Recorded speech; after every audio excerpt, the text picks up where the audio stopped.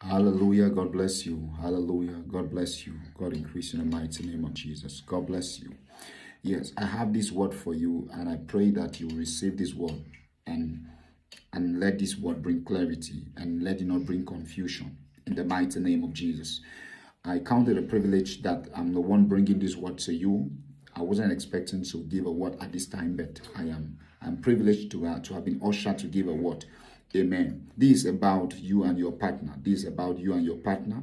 And my encouragement to you is that you pay good attention as this word is released. It's about you and your partner. Yes. What you're experiencing this season, please keep it to yourself. What you're experiencing this season, keep it to yourself.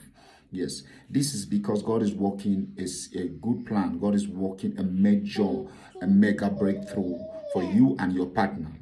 You see, sometimes we sell out what we are going through to people who cannot even stand with us in the night period of our storms.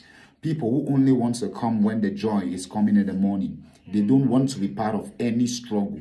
And when we go about trying to give out the information of what we're experiencing, we are gradually selling our own selves.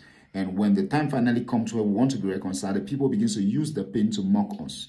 So what am I trying to tell you? God is speaking to you because He's preparing you for He's preparing you and your partner for a major breakthrough. And you will see the manifestation coming to pass.